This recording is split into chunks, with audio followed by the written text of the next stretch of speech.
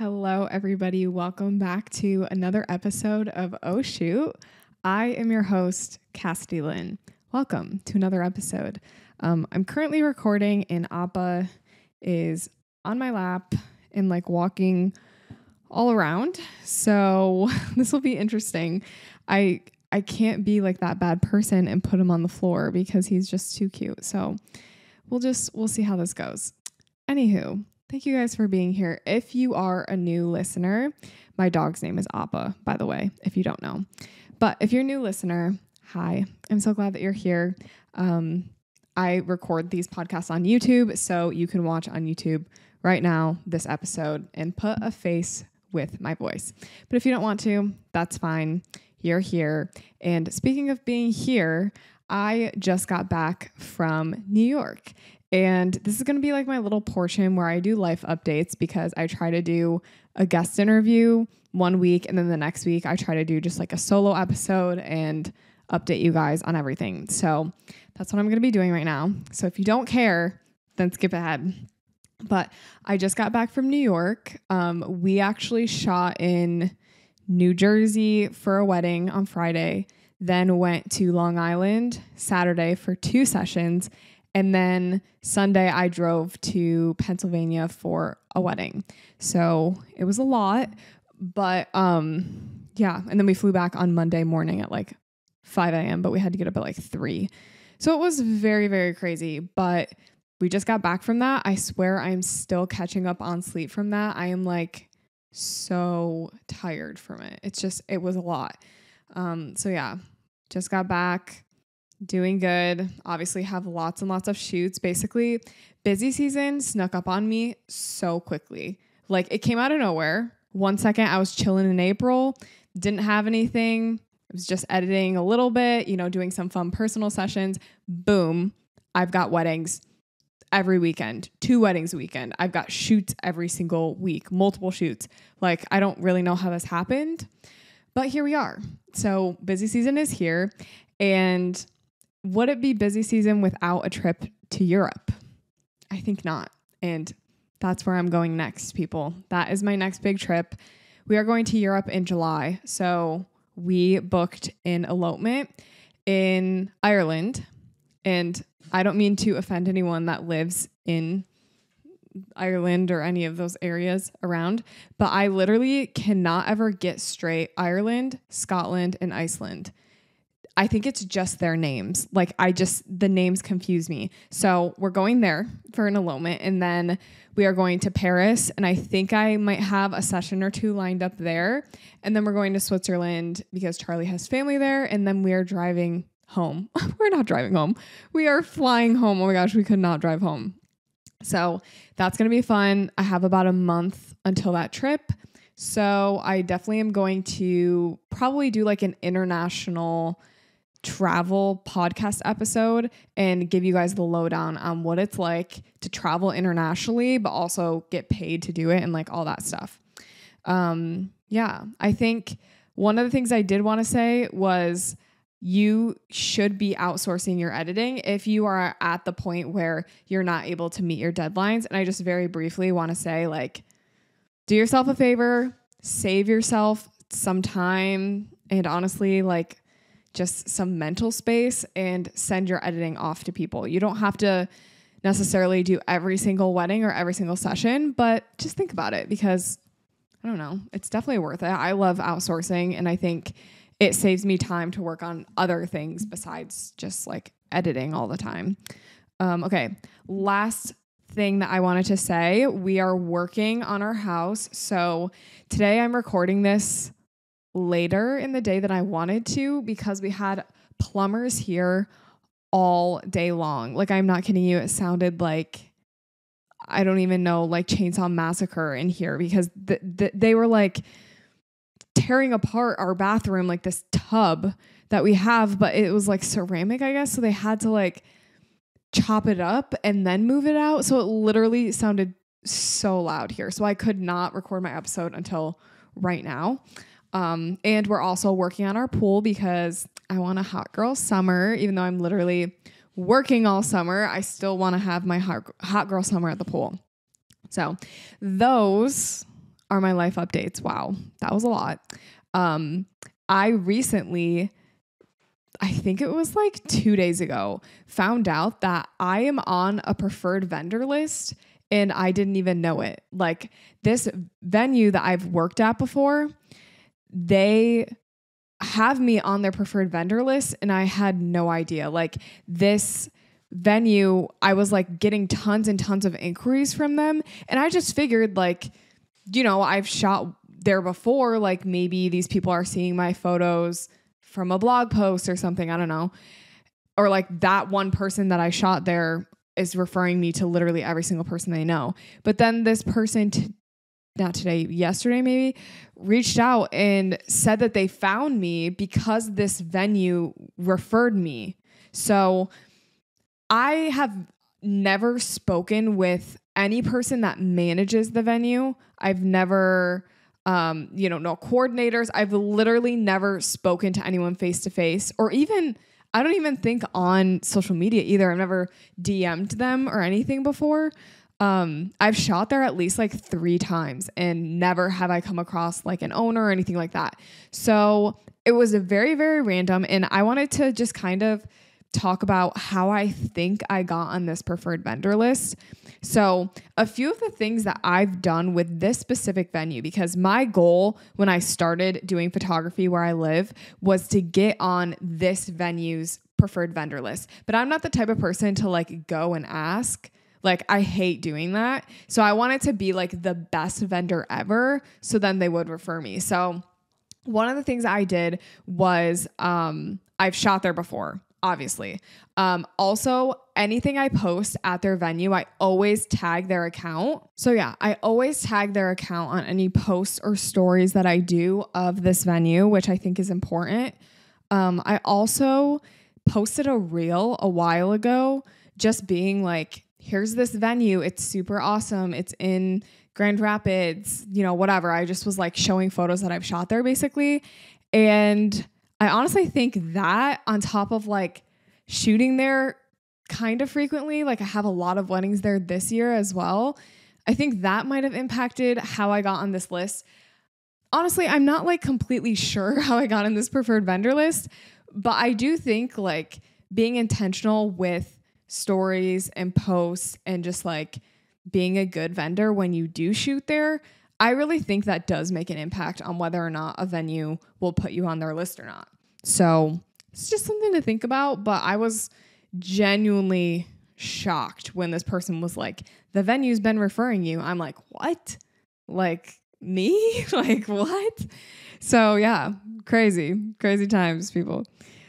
The last thing that I wanted to say, I just have a lot of thoughts today. Like, I don't know. As I was like touching up my makeup for this episode, I literally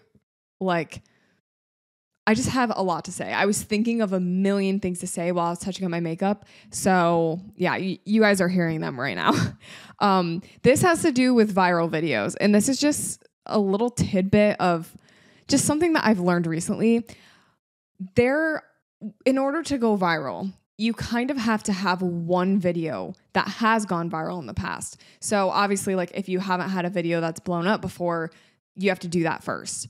But the concept of going viral after you've already gone viral is quite simple. And it's honestly sad that it's this simple because it's like, I don't know, it kind of feels like it's cheating the system. But once you have a concept that does well, recreating that same concept and literally having that same concept in a video, talking about the same thing, but just wearing a different outfit and posting it like a month later, like it will almost guaranteed go viral. Like if you're going viral for the content of the video, you're not going viral for like the sound you're using, then this concept is going to work well for you. So there is one video that I have redone a concept for 4 times at this point, I would say. Like literally I've done it 4 and I'm thinking about redoing it again. So I'm on my 5th time.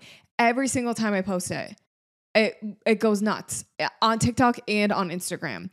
So there are these concepts. And once you have this concept that does well and performs well, recreate it. And a lot of people on TikTok do this, which like I said, feels like it's cheating the system, but hey, if it works, it works. So that is the end of my random stuff that I wanted to talk about. And I feel like I kind of do that random stuff because it's like, if you learn nothing else from like the actual content of today's episode, at least you can learn from my little tidbits of things that I think of throughout the week. And they're things that aren't worth a whole podcast episode, but they're worth, 2 minutes of the episode. So today we are talking about posing. Yes. And posing is something that I've wanted to talk about on here for a while. I've done podcast interviews like with other guests, and they've talked about their posing techniques and all of that stuff. But I kind of wanted to talk about it from my perspective and how I do posing, because I do think that posing is a big thing and a big issue that a lot of people have. A lot of people struggle with posing. So I just wanted to break it down for you guys as simply as I can, talk you through my process, and hopefully you learn something from it. This posing technique and how I do posing works for not only couples, but also like just one person as well. So if you're sitting here being like, oh, this episode isn't going to apply to me, it will apply to you, because this isn't just for like couples. Although obviously I am a couples photographer, so I am going to talk about some things related to capturing couples. So the first thing I wanted to talk about is prompting versus posing. And this is a really important thing to talk about within photography, because prompting is one thing and posing is another. And personally, I think you need to have a healthy balance of both in order to get the best result. That's just my opinion. I think if you just do prompting, it's going to take you longer to get the result. And I don't do like 2-3 hour sessions. My sessions are like an hour at the most, like an hour and a half at the most. So that's why I do a mix of posing and prompting. If you are just doing posing, I feel like you could get through everything in literally 15 minutes and you're done. So let's talk about the difference between the two. So when you are prompting a couple or prompting your subject, you are exactly how it sounds, prompting them. You're telling them not exactly like, do this with your face, do this with your hands. You're just giving them a general direction. You're saying like, walk away from me and then walk back towards me, giving them room to creatively express themselves and show their natural faces and however they would normally look. Versus if you're posing, an example of that would be walk away from me, but while you walk, I want you to look at me and smile and hold it right there. Got my shot. All right, now keep walking. And then you have them stop, and then you have them walk back towards you, and you say walk and hold hands and smile, and then they do it for like 3 steps, and then that's it. I find that posing is a lot more stiff, but prompting is a lot more fluid. So I do a mix of posing and prompting, basically. When you pose, you're telling someone exactly what to do with their hands and their face and their legs and everything. And like you're controlling every single aspect of it. But I think there's a really cool part of prompting where you're getting natural, candid reactions out of people. You're getting like movements that they normally do and faces that they normally make, versus in posing, you are telling them exactly how to do their face and everything. So I like to do a mix, because I do think that giving someone absolutely no direction isn't always the best solution when you prompt, because if you just kind of tell someone, oh, go off over there and hug, I don't necessarily think that you're getting the best image unless like, that is exactly what you pictured in your head. I think posing helps you with achieving the look that you're going for, but prompting helps you keep it feel candid and natural. So what I do, so the example of walking, I would personally do, walk away from me and then walk back towards me. While you guys walk towards me, swing your arms, look at each other, smile, push each other back and forth, things like that. So I'm telling them kind of what to do, but I'm also giving them room to do different options. So I'm saying like, you can push each other back and forth. You can just hold each other and swing your arms. Like I'm giving them options so then it doesn't feel as like posed as the first example that I gave. So I think that when you prompt, you do this to get movement-based photos. And I think the best movement-based photos are based on prompts. So telling someone like, I don't know, so telling a couple like stand far apart. And then when I say 3, I want you to pick her up and spin her around like you haven't seen her in 5 years. Okay. Sometimes prompting can get cheesy, literally. The example that I give people is I have been posed by photographers before who do more of like a prompting thing. And I kind of think it's weird as the subject. So someone once told me to like whisper something specific in Charlie's ear. And instead of doing it, I just was like, oh, this is kind of weird. And then he laughed. And that was the reaction that the photographer captured. So you kind of have to find the right people to do prompting, because I don't think I'm the right person to prompt. Like, as if I were the subject, I'm not really the right person to prompt. I like when someone tells me where to put my hands and kind of gives me a little bit more freedom. But then when it comes to posing, I think you should pose when you're getting more classic shots. So when you are getting like the classic, like stand there with your arms around each other, look at me and smile, like that's a classic photo that you get.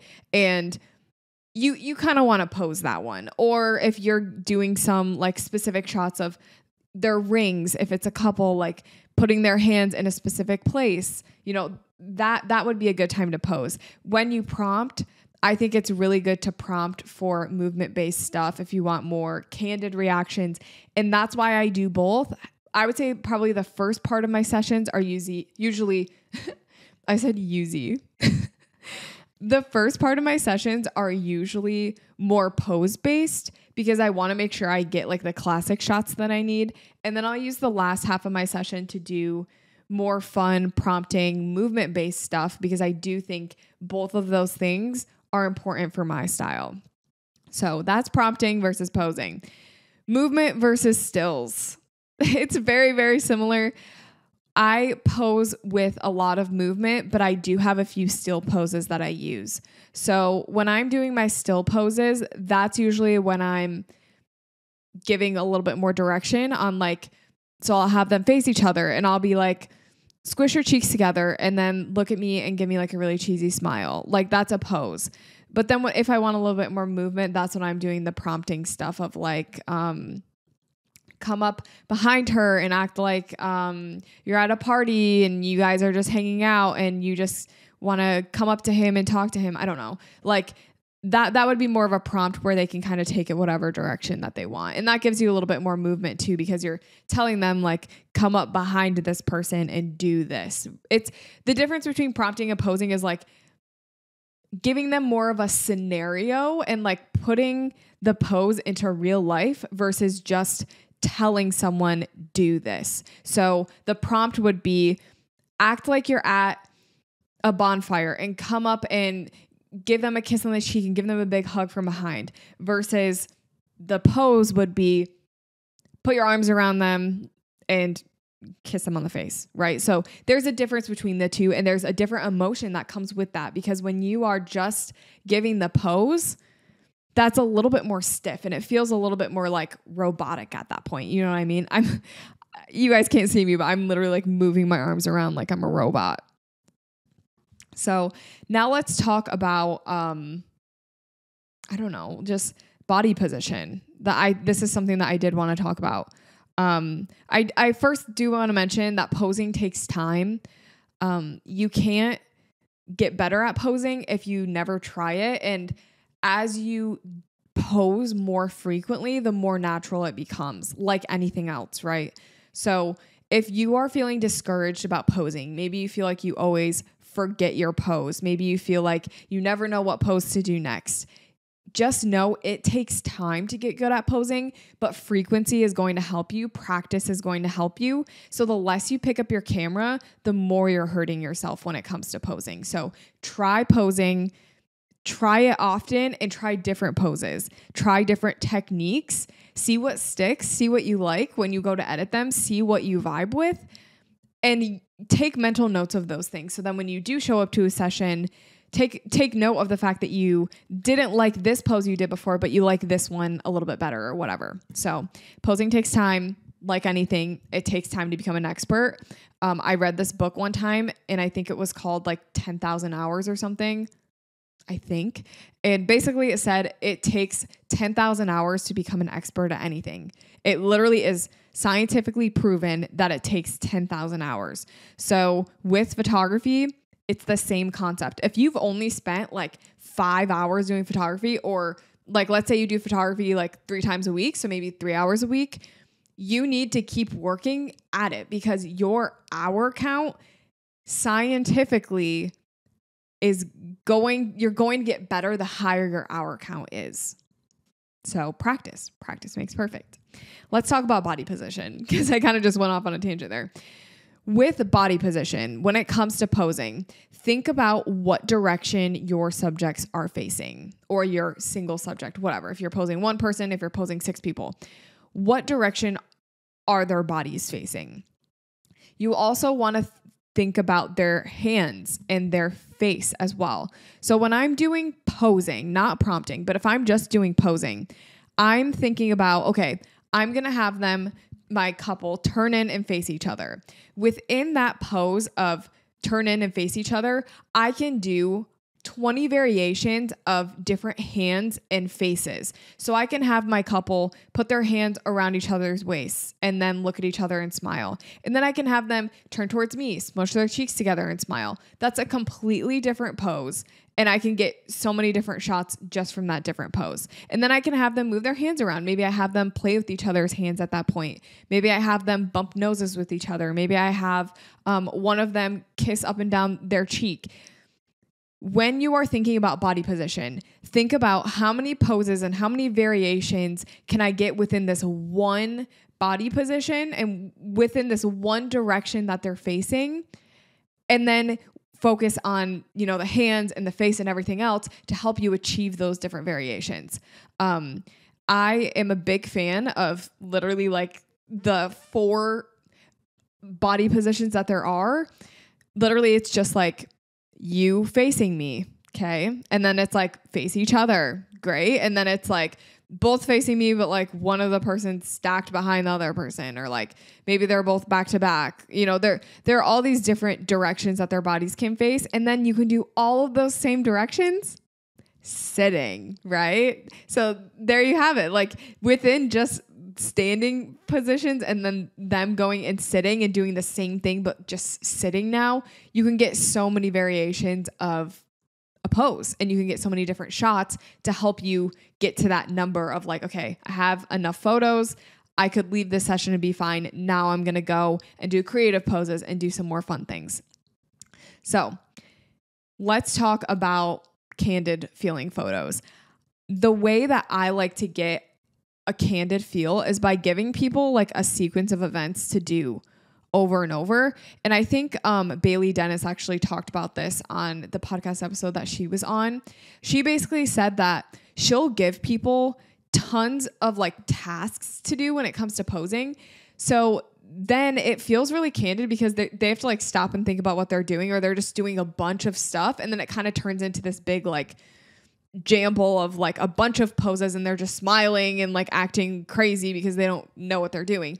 So an example would be like, walk away from me. And as you walk away from me, like push and pull each other's arms, and then stop, do a twirl, and then come back towards me, and then do like a sushi roll dance move into their arms, and then hug each other and sway back and forth, and then walk towards me while you hug each other and sway back and forth. So that's a lot to remember. Okay, obviously. So when you give someone a sequence of poses, you are giving them too much to think about, and they're just going to kind of try to do their own thing. They're going to make it their own. So that part where I was saying like, do the sushi roll into each other's arms, they might do that completely different than another couple might. So that's kind of their chance to kind of give it their own spin, like give the pose their own spin. You can't expect to be perfectly inspired by just going through poses on Pinterest before a session. That is the least creative thing that you can do for your brain. yes, Pinterest is helpful, but when you are using Pinterest as a template for your session is when we start to have some issues when it comes to creativity. I love using Pinterest to give me ideas for body position and just like fun things to do at the location that I'm shooting. So I love to use Pinterest for like, I'll look up like beach engagement photos, or if I'm shooting by a mountain, I'll do mountain engagement photos, or, mountaintop wedding or something like that, where I can just see what people have done before. And then it kind of sparks ideas for me as I look through different Pinterest poses. But it's when you are, screenshotting things from Pinterest and then pulling out your phone and looking at those poses during a session that it's hurting your creativity and it's hurting your posing in the long run, because you're not allowing yourself the opportunity to grow and think for yourself. You're allowing someone else to think for you. So I would challenge you to use Pinterest, but use it very wisely and with discernment, because the more you rely on Pinterest, the less you're going to grow as a photographer who can pose. And you want to create a natural feel with your posing. At least I do. So a lot of the photos that we like on Pinterest are the ones that feel really candid, right? And the reason they feel candid is because that was very specific to that moment. And you trying to recreate someone else's candid emotional moment, like that's not how it works. Like you need to have those own emotional moments within your session that are unique to that couple, because that's what you like on Pinterest, right? So trying to recreate a candid moment on Pinterest is like trying to like copy and paste someone's relationship, which you can't do because every relationship is different. So remember, Pinterest is not always the best solution when it comes to posing. So use it carefully. Another thing that I want to say is know your poses and do the poses that you like frequently. A lot of people will approach posing as, I did this pose last session, so I'm not going to do it again this session. And they'll be like, oh, I feel like I do the same thing at every single session. I'm so bored of the same thing. If you know what works when it comes to posing, why try to fix it? Why fix what's not broken? The way that I like to approach posing is doing my classic signature kind of stiff poses at the beginning of my session. And then I'll do movement stuff after, or I'll do a good mix. I don't always do movement at the end, but I like to do things that I know work at the beginning, so that I know like, okay, I got the shots I need. Like if I can't get any other poses out of this session, I'm good with the poses I need. So I'll do my 5 poses that I do every single time, and then I'll do a few movement poses. And then at that point, I know that I could leave the session and be perfectly content with the photos that I got. But because we have a little bit of extra time, I'm going to do creative poses. I'm going to try back to back. We're going to try sitting on each other's shoulders. We're going to try laying down. I'm going to have you go swim in the water. I don't know. Like I'm going to have you do creative stuff, because that's where you start to see like your artistic side come out. And that's when you really start to have fun with it. So another thing is remembering that every client is different. Every person's different. So if one client is better at a serious face and one client is better at laughing and looking more like happy candid versus like stoic candid, take advantage of what they're good at. Obviously you want to do like a little mix of both, like serious and smiling stuff.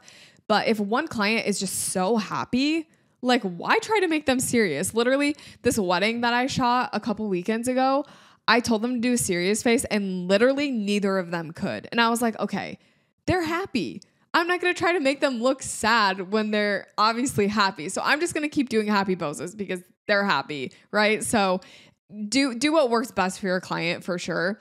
However they feel comfortable, just roll with that. I think it's also important to remember that it's not bad to do classic poses. So it's not bad to do like put your arms around each other and look at me and smile, because you need some classic photos. That's what grandma looks for. That's what mom wants to print and put on her wall. So I do it just for that sake. I think having just 1 or 2 classic photos, like that's awesome. You're at least checking the box of like, okay, we have a classic wedding photo. Then get into more of your style and get into like more, candid stuff or whatever your style is, get into more like moody poses or whatever it is. Start with at least like a few classic poses.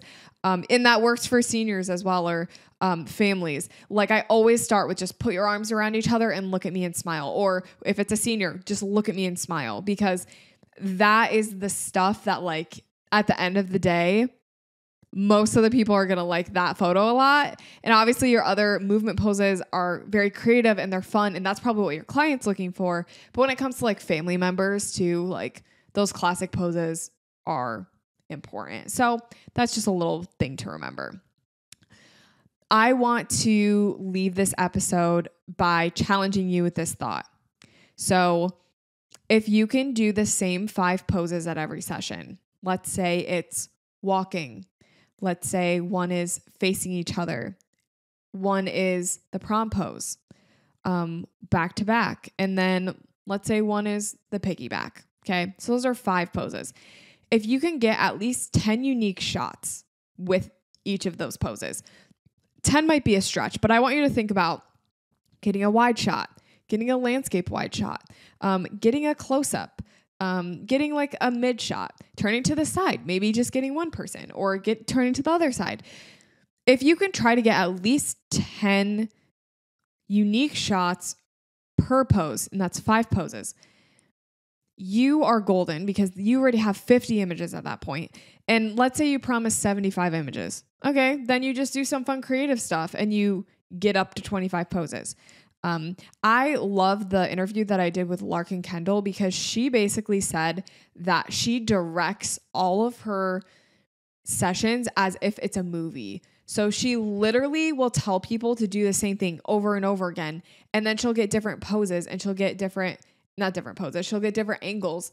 She basically does the same thing over and over again and like redoes it so that she can make sure she's getting all the shots that she wants. But because she's doing a little bit more movement based, it is a little bit more like directing at that point. And that's what I do too. Behind the camera, I am like telling people like walk towards me. Okay, now like turn and look at each other all while I'm shooting. And then I'll be like, all right, give her a spin. Literally all this stuff I'm telling them with the camera in front of my face. Because at the end of the day, as I'm looking through my camera, I'm going to see what I think the next thing should be, like naturally. And that's the thing, when you're using movement poses, it feels like naturally there are next steps to each pose, So walking maybe turns into a spin, which maybe turns into like a bear hug, which turns into kisses on the face, which then turns into like them turning in towards each other. Like it's just a natural flow. And I think as you do it more, you'll kind of get that flow and kind of figure it out a little bit. All right. So I've talked long enough about posing. I don't know if any of that made sense, like literally, but I hope you guys, learned something from this. And I hope that this was a good explanation of how I do posing. Like I said, I pretty much do the same thing for families, for couples, for individuals. I start with kind of classic, normal, like pose type of things, and then I move into prompting. So I hope you guys learned something from today's episode. Like always, make sure you go follow me on Instagram. That's where basically I post my whole life. That's where everything is. So my Instagram is at Cassidy Lynne, always linked in the description of the episode. I also have TikTok at Cassidy Lynne Photo. And lastly, I would love for you guys to leave me a review. You can rate and review me on Spotify or Apple Podcasts, either or. But yeah, that is it. Thank you guys so much for being here on today's episode. I hope you liked it, and stay tuned for next Monday for a new episode. All right, guys, have a great rest of your day. Expose my mind to clarity. Oh, my spirit shudders. Capture the moment, to keep my sanity. The wisdom rushing in. So much clearer now. Getting a little bit higher. With every step I take, I'm getting good. Getting a little bit better. I'm climbing to the top. Never gonna stop. I'm